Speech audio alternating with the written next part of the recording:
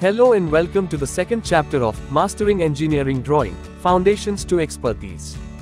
This tutorial will demonstrate geometrical construction of arcs. In the previous chapter, we explored basic constructions involving lines, such as bisecting lines, drawing tangents, and creating both perpendicular and parallel lines. Now, let's move on to arcs.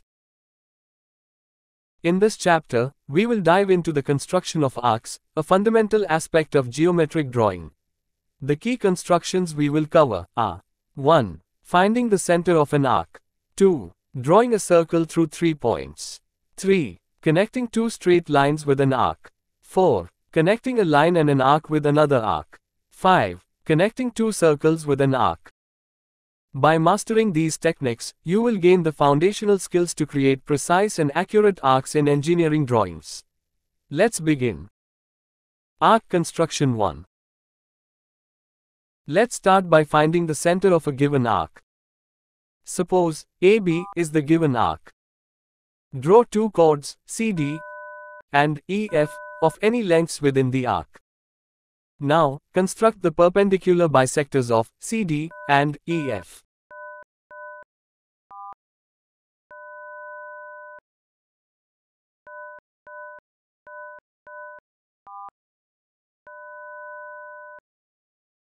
The point where these bisectors intersect is the center of the arc, denoted as point O.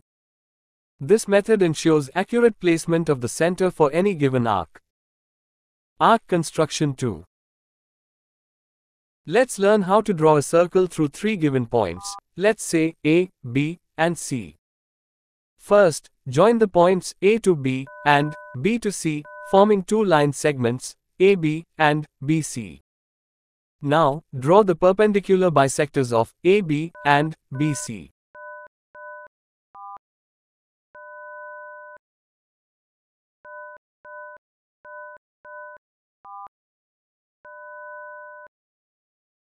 The intersection of these two bisectors is the center of the circle, which we will call point O.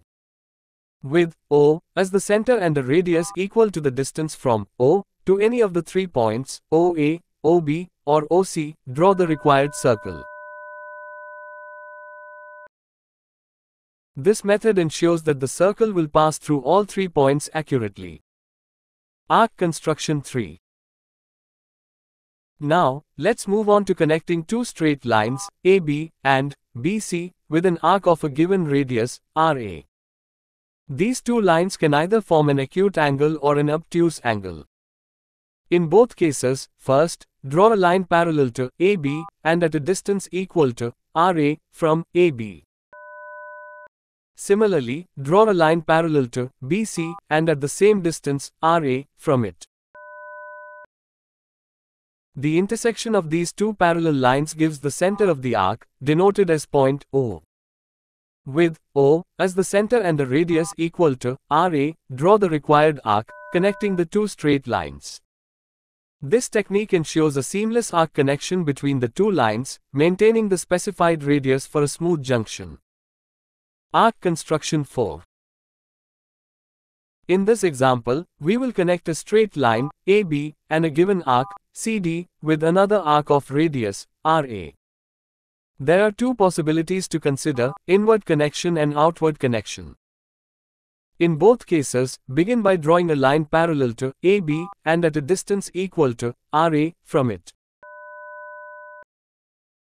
Then, using the center of the arc, CD, let's call it point P, draw an arc with a radius adjusted to R minus RA for an inward connection, or R plus RA for an outward connection. The intersection of the parallel line and the new arc will give the center of the desired arc, denoted as point O. With O as the center and a radius equal to RA, draw the required connecting arc. Following this approach provides a precise connecting arc, either inward or outward, between the straight line and the given arc. Arc construction 5.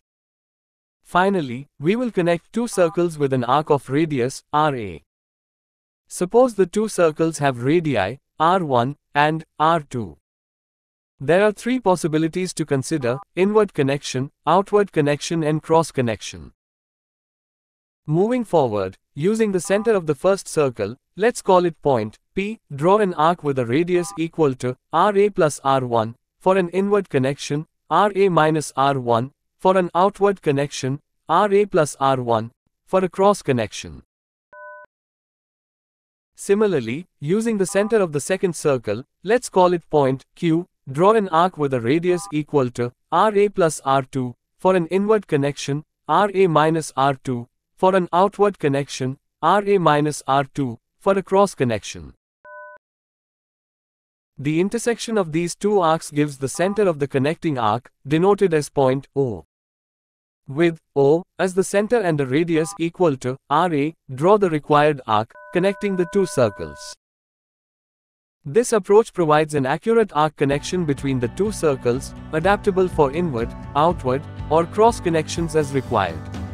That wraps up this chapter. Up next, we will move on to geometrical constructions of angles, where we will explore how to bisect angles, construct specific angles such as 60 degrees, 30 degrees, 15 degrees and perform other essential angle constructions. Stay tuned for more insightful lessons.